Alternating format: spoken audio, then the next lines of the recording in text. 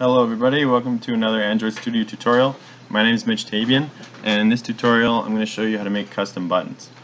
So go ahead and start a new project to start. Call it Custom Buttons.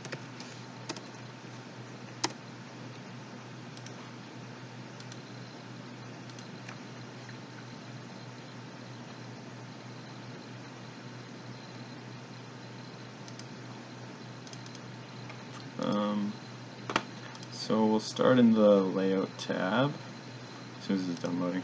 Actually, I'm going to move an image to the folder because I'm going to use it later. Hey, there's me.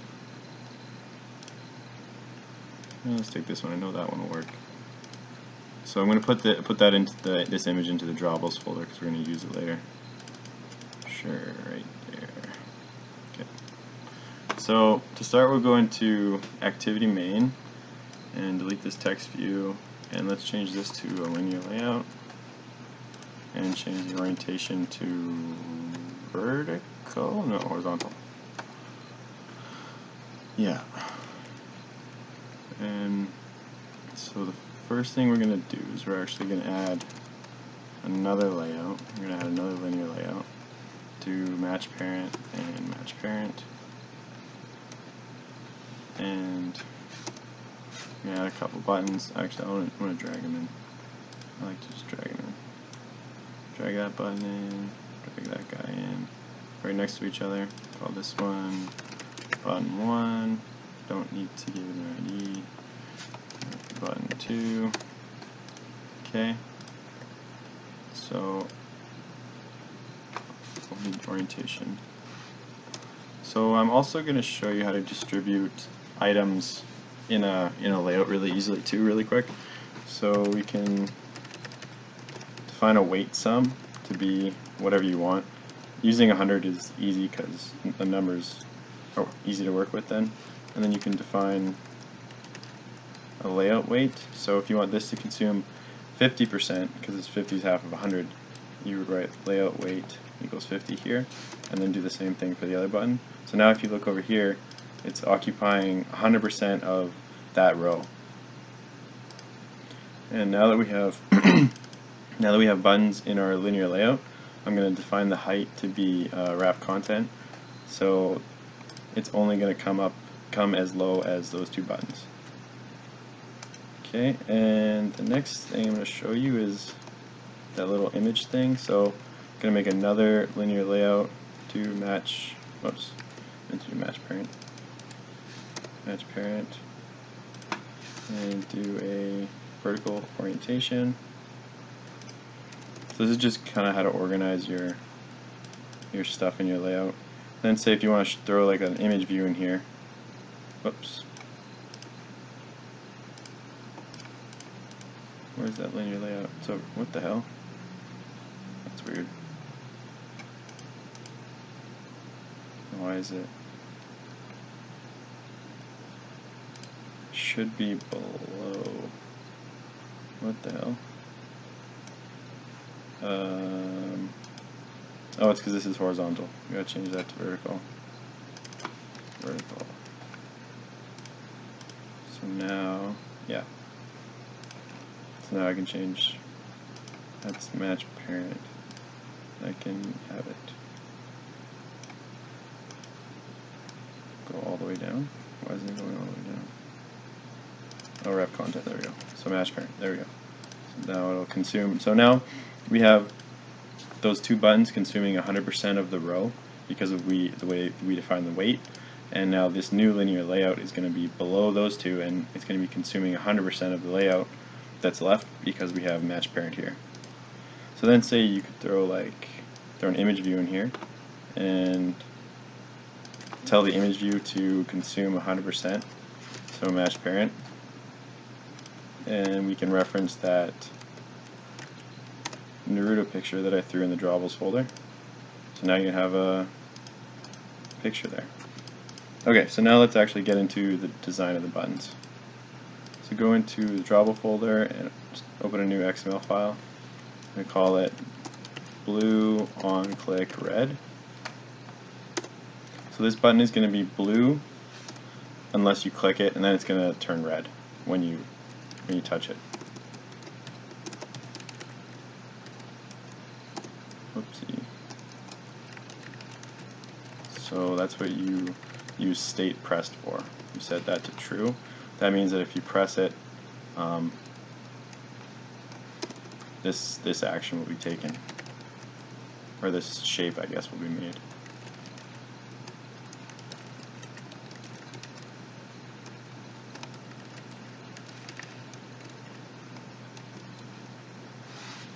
Okay. Now the stroke is the border.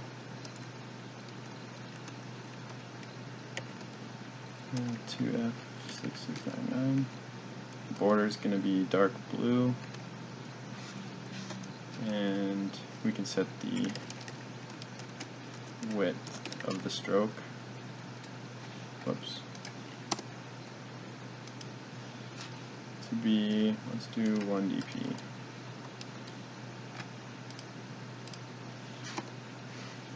Okay. And now we can make the corners, so we can define what the radius of the corners are going to be.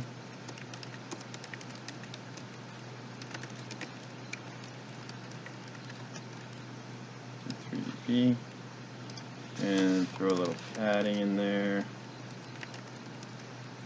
And 10 dp. Oops. And right. And top. And bottom. Oops. Okay. I think that's good. No, forgot the number sign here. So you can always tell the color will show up on the border here. So now if it's pressed, a solid will be created that's red with a border that's blue. So we'll create the state when it's not pressed now. So we just copy all that and delete this, and we'll change this color to be a light blue. So 449 BF.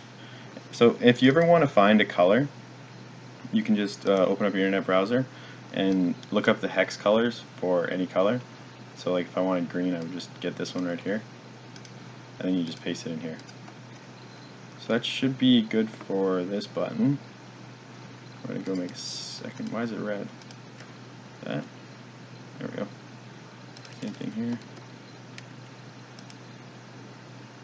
I need to close this. Yeah. Okay. So now we'll make our second button. This one's going to be green on click white. So same thing, paste that stuff. State when pressed. What did I say? State it'll be white when it's pressed. So 1, 2, 3, 4, 5, and 6. So that's color white. Close that. Create another item. This is going to be the state that's not pressed. And we're going to throw that green. Whoops, don't want that. Throw that green color in I had. There. So it shows up right there. Okay, so yeah, this one will be green, and if you press it, then it will turn white. So now that we've made these, we just go back into our layout file and go to our buttons and type background, drawable. That one's blue on click, and background, drawable. This one's green on click. And now we run it. And wait for this slow ass emulator.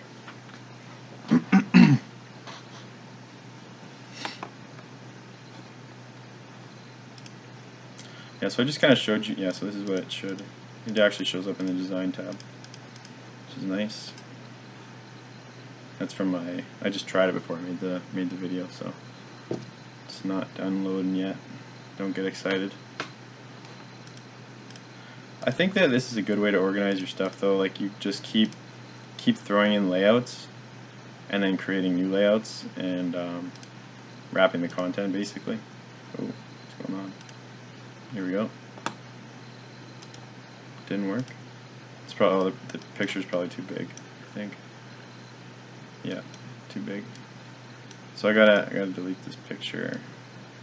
So you're not gonna get to see this sweet Naru picture on the emulator anyway. It's frozen now. There we go.